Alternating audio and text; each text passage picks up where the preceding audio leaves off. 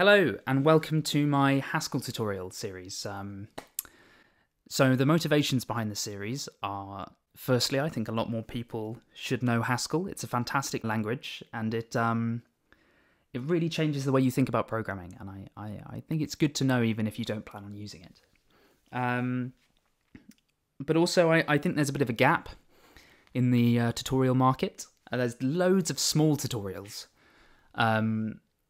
None of them are comprehensive, I don't think. None of them will take you from, well, no knowledge, where I'm starting, all the way up to type-level programming. And my plan is to make a much more big tutorial series than there are currently on the internet. And that's because as soon as you get past the basic building blocks, there's this massive difficulty gap between basic Haskell and sort of Chad level Haskell.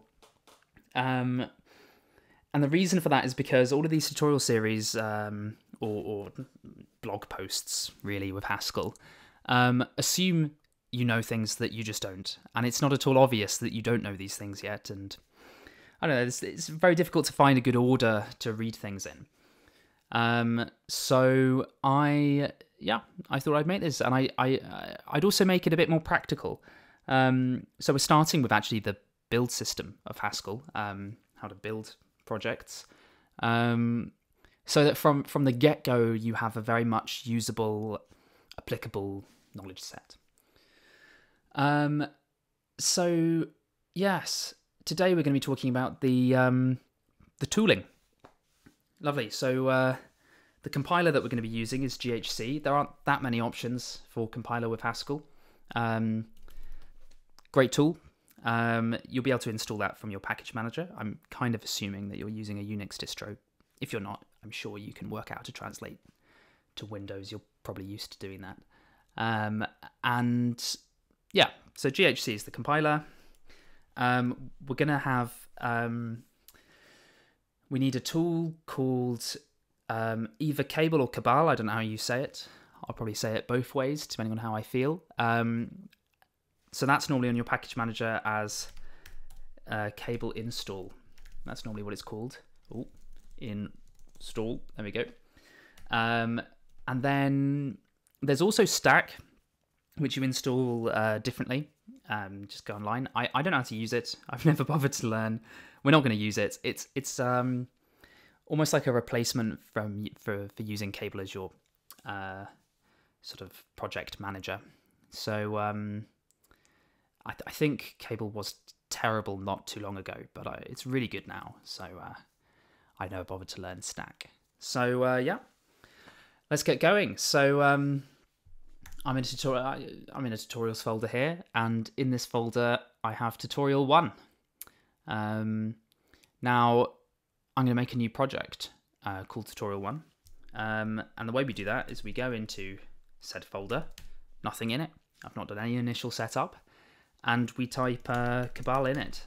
Now, because so this is going to error for me, and that's because I have a bash alias that adds -02 to Cabal. So I'll tell you why I do that another time. But so I have to put a slash in front of some of these Cabal commands. If you've not added an alias, you won't have to do that. Great. So it says it's generating some stuff. Lovely. Let's have a look. We have changelog.md. Fine. You can use that. It's good if you're actually publishing something to use that. We have main.hs, which is our main source file. We can have a look at that. So I think it's just a hello Haskell application. Nice and simple. We have, what else do we have? Setup.hs. So we don't use this, or we won't. You use this if you're sort of customizing how Cabal builds stuff. The reasons you might want to do that are, for example, there's a library that will automatically package Debian files. Quite cool. And there's an option to use it in the build system by importing that library and changing your setup.hs. There's another one for packaging Mac applications. So libraries like, for example, the CUDA libraries, it does binding generation in setup.hs, and it has to do custom things like finding where CUDA is installed on your computer. But we're not actually going to use this, so we leave it as is. It needs to be there, but we're never going to touch it. And then there's tutorial.1.cabal. Here, this is the file that we will be changing, and it's pretty simple. I don't think we're going to go through it much now. We'll more change things as we need to. Great. So I'm now going to show you another way of doing this. So it's assumed a lot of things about my project that maybe I disagree with. Or, maybe there are some defaults I want in my Cabal file that I can't actually be bothered to write myself. So let's start again. So let's remove all of these things. Great. So this time, Cabal init-I for interactive. Now it's going to ask me, should I generate a simple project with sensible defaults? If we hit enter, it's going to do exactly what it did last time. So we're going to say no. And now, here we go. Are we going to be building an executable library and executable? We'll stick with executable. What's going to be the main source file? That's fine. Keep it as the default. Don't care. That's fine. License. This is a nice one because by default it didn't generate a license file. It didn't assume. But I'm going to go for GPL3 for the win. That is my name. That isn't my email anymore, so I'll put my email in. qtron.com. Don't have one of those. Don't care. I can categorize it. This is quite nice. So this is automatically moving your source file into a source directory, which is, I believe, good practice. So I'm going to select option 2. And everything else is fine. And then nicely, I can actually get it to add comments to my Cabal file, which I will get it to do for this. No synopsis. Okay. So now, let's instead of having a main.hs file, I have a source-exe file. So that's quite nice. So in there, we have the main.hs file. Cool. So now, let's have, what should we do next? Ooh, we could talk about building. So to build your project, Cabal v2-build. And this is going to go ahead and it's going to find any dependencies I've listed, install them, and then build my project.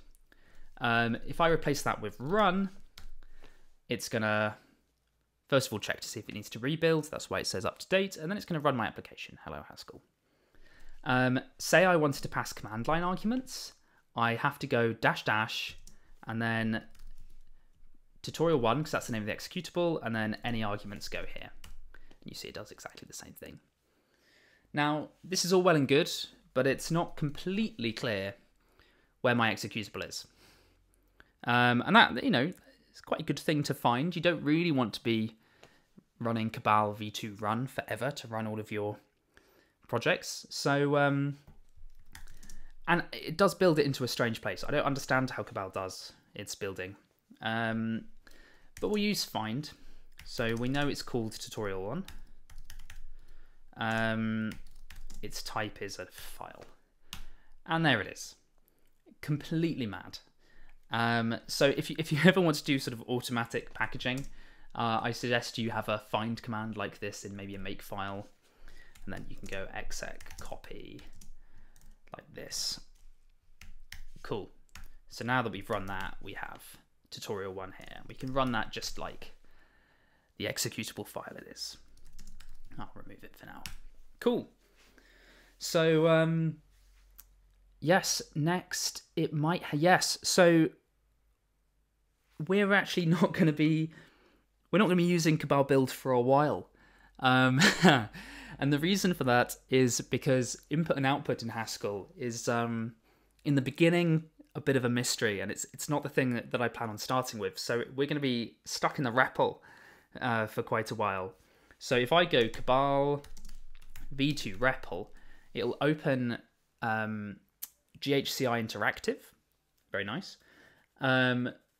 This is what we're going to be using the most, and this is where I can interact with my program in a much better way.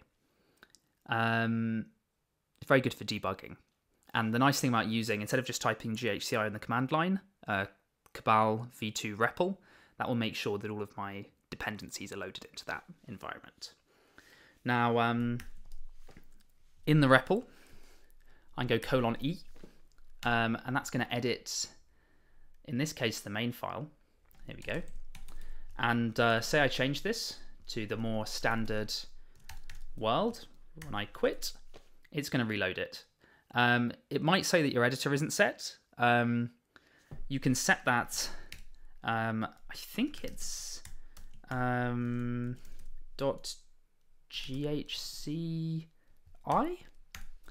You can set it in here, which is quite nice. So I've got a custom prompt, and yes, I've set my default editor to NeoVim. Yeah. If you ever add dependencies to the Cabal file, then you'll need to restart the REPL. And I think that's...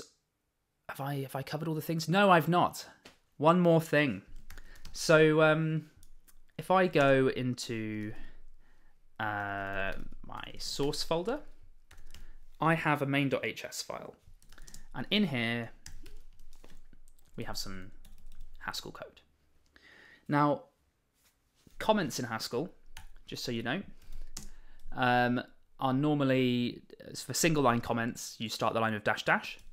And for multi-line comments, how do you do multi-line comments? It's, yes, curly brackets, dash, like this. Hello, multi-line, whatever. Vim has done some interesting things with the indentation there, but that's how we do multi-line comments in Haskell.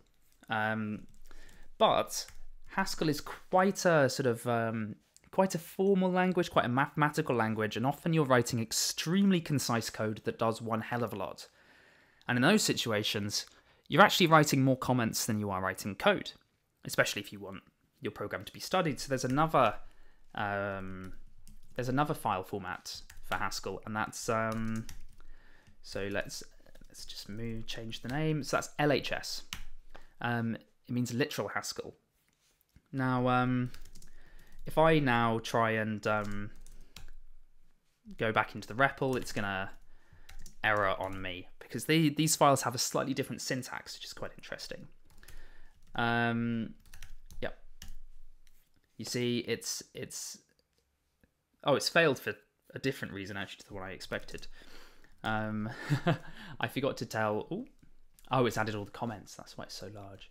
I forgot to tell it that what's this? Contain the main module. So main is LHS. There we go. I think that's all I need to change. Yep.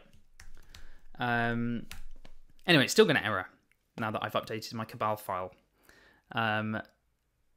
It has absolutely no idea what's going on, is what that error says. Unlit, failed in phase, literate preprocessor. Now, I shall show you how we fix that. So in LHS files, we actually comment what lines are code.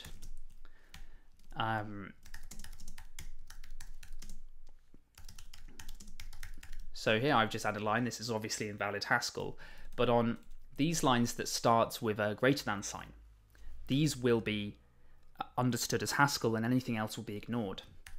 So now it works. Pretty sweet.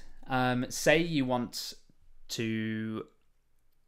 So this is used often for generating sort of instructional Haskell documents. So the rules for this is I can't do this. Let me just I don't know. I can't do this. I need to have at least one line between some Haskell code and some comments. So this is valid, this isn't valid, that's not valid either. That's one way of marking Haskell code. The other way is if I go begin code and then end code. So this is sort of the LaTeX style way of doing it. So yes, it's still syntax highlights. Nice. So this means that there's actually ways, and you can look this up online, of getting minted in LaTeX to syntax highlight your anything in between /begin code and /end code, and then the Haskell language will also understand that. So it's a great way of making documents that can be compiled to PDFs and be manuals, and the same file can be compiled to binary and you can run it. It's quite interesting. And I think that's all we need to know for tutorial 1. A bit about the tooling. So in the next tutorial, I plan on doing it on functions and lists and sort of suggesting towards a different way of thinking about programming. Thank you for listening. See you next time.